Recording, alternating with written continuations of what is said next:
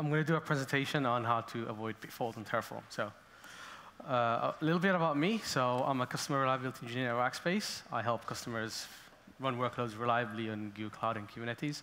I'm also an open source contributor to several projects, such as the Google Cloud Terraform provider, Packer, and Knative. OK, so we're going to talk about 3 topics. So insecure authentication methods, working with tricky resources and API objects, how to get help, and request features. OK. So authenticating Terraform. So on every cloud vendor, they have this nice website that says, here's the best way to authenticate, right? So they'll often give you a list of options. So this here is the options for Google Cloud, right? So as you know, when you're using Google Cloud, you get access to a couple of authentication methods. One of them is service account keys. There's also the second option, which is really helpful if you are an end user that's running Terraform on your computer. And if you're running Terraform on Google Cloud, on VMs or Kubernetes, you get access to the metadata server, right? So Terraform will respect this list of authentication if you don't specify anything in the provider block, right? However, providers also allow you to explicitly specify credentials, which isn't really recommended in extremely limited circumstances. So I've got a couple of examples here. So these are a couple of examples. We see a lot of these in tutorials, and these are really bad. So the first one there is an example for someone trying to use AWS provider. A lot of tutorials, when you see them, they say, oh, make an IAM user, grab the access key and the secret key, put it in there like this, and then people end up committing this, right? So which causes problems. The second one there is a more pertinent example for Google Cloud, which a lot of new people do, which is a big pitfall. I'm going to see why it's a problem in a second. So those 2 examples earlier are a problem for 3 key reasons, right? So number 1, there's a good chance that you could end up leaking credentials. That actually happened somewhere recently that I was investigating, which was very messy and incurred a lot of costs. The other problem is hard-coded credentials take precedence over credentials loaded from the environment, so which causes problems when you're doing CI/CD, right? So if you've got something like this in CI/CD, you can't really use environment variables that are loaded from this VM that's running on or some other mechanisms, right? So here's a better example. So if you look here, I grab, number 1, temporary credentials. Number 2, these are credentials that are loaded from the environment, right? So this is an AWS example. If you look at the provider block, it's empty. There's nothing there. So Terraform will automatically pick up these credentials. And by the way, these are expired, so they're not valid. But yeah. So TLDR for this bit, temporary credentials, leave the provider block empty. The other thing is a lot of providers, in Google Cloud and some of the other cloud vendors as well, they allow you to use OIDC to log in. So you might have noticed that CI systems like GitHub and GitLab as well, they allow you to use they allow you to use OIDC login, so you don't have to take hard-coded credentials there. So the other topic we're looking at is complex and tricky API objects. So quick explainer there. So as you know, Terraform implements an API. If there isn't an API, then this can't be managed through Terraform, right? So for simplification, we'll assume we're talking about a REST API that has this standard method, so create, read, update, and delete. So here's a simple resource in Google Cloud, right? So the good old storage bucket is a very simple API.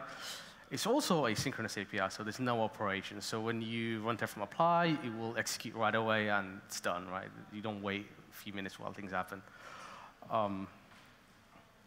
This is what it looks like in the documentation. I'm going to talk about the documentation later, but I just want to draw your attention to something on the left, which is the methods on the subject. And then the bit in the middle is about all the fields available and what they mean and the valid values that are available. Here's a slightly more tricky resource, right? So SSL certificates on Google Cloud is a little bit annoying. So first problem that you'll see is it has no update method, so life gets a little bit tricky if you don't do it properly. The other problem that you often run into is some of the fields won't be sent back to you by Google because they're sensitive fields, such as the key. Oh, yeah, and this is the resource documentation for that particular resource. The methods are on the right as well as the left, but I've collapsed the left. OK, so which one is easier to work with? So the picture on the left is, sorry, let's start with the picture on the right. So on the right is what a lot of people do, right? So, and that's problematic for a number of reasons. Whereas the configuration on the left, I hope this is the better one? That's the better one, just to clarify. So the configuration, the better config, has a few features why it's good. So number one, it's using something called name prefix. This is a field that's very common in the Google Cloud Terraform provider. We use it a lot with resources that don't allow you to update them, right? So it saves you a lot of headache. The other key thing is the lifecycle block. You need to have that. Otherwise, what will happen is, if you were to deploy what was on the right, and you wanted to change the certificate because it expired or whatever, next time you run that, that's going to fail because Google will complain it already exists. Why trying to create something that already exists? So a lot of people, what they often do is they'll change the resource ID of the resource, which doesn't really help them. The other thing is the order of execution is kind of important because you want Terraform to run this in the right order, which is that second bullet point there. You want Terraform to create the new certificate, then go and apply that new certificate on the load balancer, then take the old certificate off, and then delete it, right? Because if you don't execute in that order, you will get errors, right? So if you're running this in CI/CD, you get a lot of failed jobs, which now requires a human to go in and fix a lot of things, right? The other thing I want to call out is please get in the habit of reading API documentation. I know a lot of people don't, and it's kind of helpful that they did. I also want to look at this section here about getting help and requesting features. So, okay, so these are the three things. So I'm going to start with the first one, which is asking the right things at the right place. As a contributor to the Google Cloud Terraform provider, I see this a lot, right? So someone will come, they'll open an issue, and the first time we look at it, we'll be like, hey, you didn't read the documentation, or this is not the right question here.